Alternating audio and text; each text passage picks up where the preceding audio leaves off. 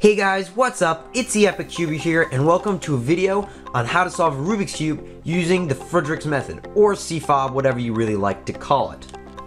And now for the biggest question. Does it pop and does it lock? For locking, not at all. Never ever. But for popping, on the other hand,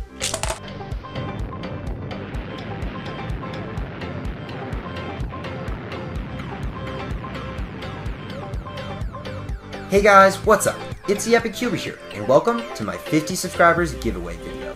Hey guys, what's up? It's TheEpicCuber here, and welcome to an unboxing video. In this video, I'm going to be unboxing the original Rubik's Cube. That's right, I'm impressed about this, so let's go ahead and take a look at the mechanism.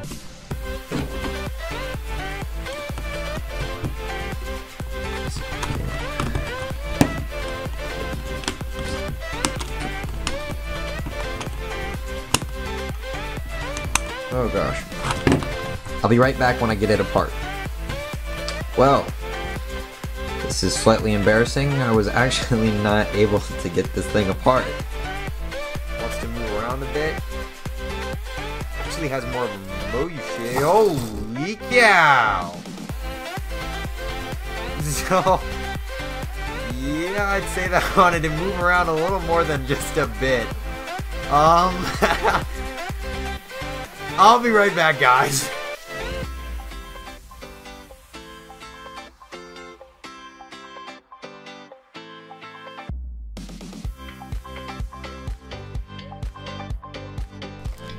Hey guys, what's up? It's TheEpicCuber here, and welcome to another video.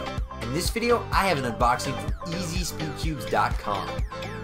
Hey guys, what's up? It's TheEpicCuber here, and welcome to another video. In this video, I'm going to teach you how to solve the Rubik's Cube using the beginner's method. Hey guys, what's up?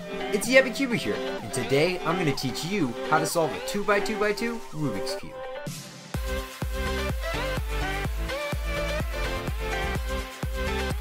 And next question. What the heck is a question? Hey guys, what's up? It's TheEpicCuber here, and today I have an unboxing from SpeedCubeShop.com.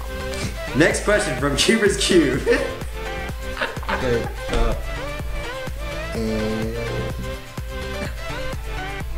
next. Help! I'm derping out. Okay.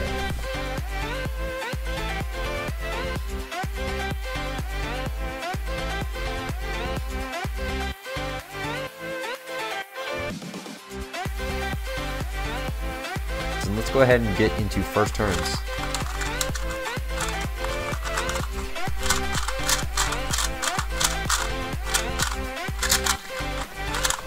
Wow.